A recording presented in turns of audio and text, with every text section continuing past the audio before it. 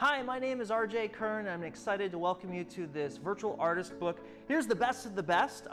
With this virtual artist book, I'm going to kind of take you on a journey of sharing with you some of my enthusiasm for creating the project, as well as highlights and overviews of working with a lot of my collaborators. Well, I think the most interesting thing about virtual artist books, it's such kind of a new medium. It's full of experimentation. Virtual artist book preserves the idea of entity, a construct around time, concept, and aesthetic that is performative and transformative, and that relies on the creative use and/or theatrical staging of technology.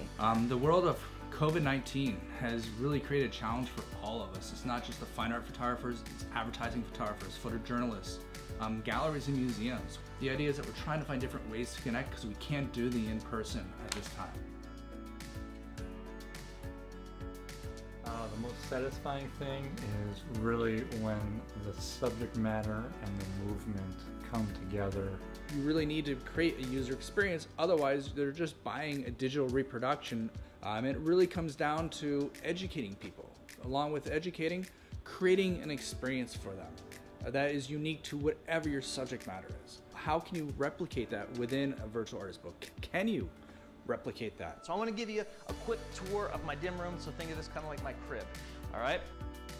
You know, that teamwork I feel like is the glue to kind of long-term success in the fine art world. They often say it's not what you know, but it's who you know.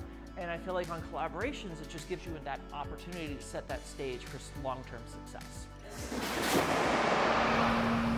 Cut!